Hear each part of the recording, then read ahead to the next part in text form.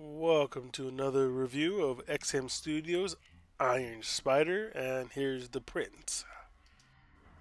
And here's the base, a little bit of circle in all its detail and all its glory.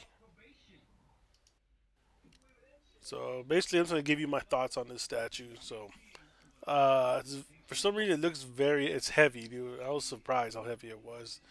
Um, the base, just the engineering surprises me.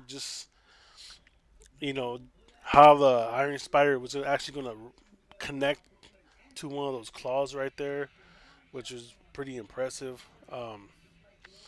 Yeah, man, the detail, everything. We look at the statue, you're like, man, dude, this is a home run for me.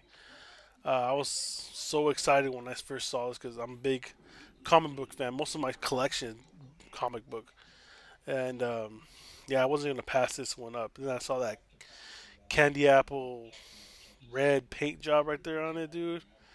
I was like, okay, I'm sold on this. So yeah, the only assembly was pretty easy. The only that got me tricky was the arms.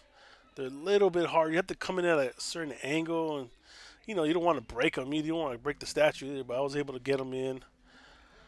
Uh, yeah, so there's not too much to say about this statue, man. It's an amazing piece of engineering.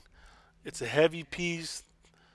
Um, Here it is, and it's all its glory in its final place for right now until I move everything around. But as you see, I got the Taskmaster in the back, which I have a video on. Uh, Spider-Man 2099 behind there. But yeah, man, I recommend this is a must-have, and you don't want to get this on the aftermarket either. So thank you for watching. Goodbye.